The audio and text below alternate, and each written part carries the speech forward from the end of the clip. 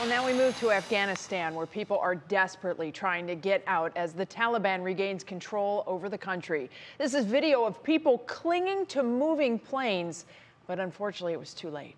Allies and critics are demanding to know how the Biden administration underestimated what would happen when he pulled U.S. troops out of the country. The White House admitting today the Afghan government's fall happened faster than it expected, as the country's president has also fled the country now.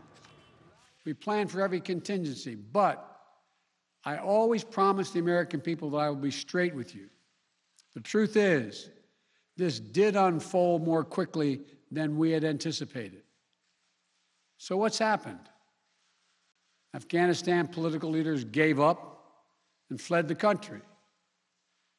The Afghan military collapsed, sometime without trying to fight.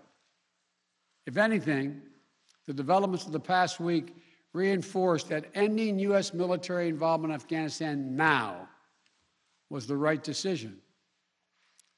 American troops cannot and should not be fighting in a war and dying in a war that Afghan forces are not willing to fight for themselves. The president ordered thousands of American troops back into Afghanistan, but only to secure the airport and facilitate evacuations there. The Taliban, which was behind the terrorist attacks on the U.S. on 9/11, will once again run the country as we mark 20 years since the attack on our nation.